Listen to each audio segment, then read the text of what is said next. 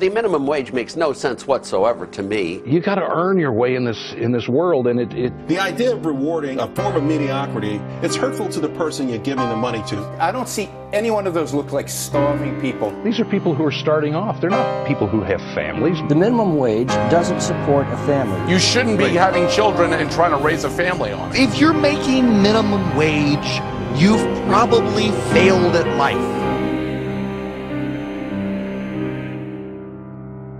My name is Ethel. My name is Maria. My name is Wandu. My name is Kirsty, and we can't survive. We can't survive. We cannot survive. We can't survive on $8.31 an hour.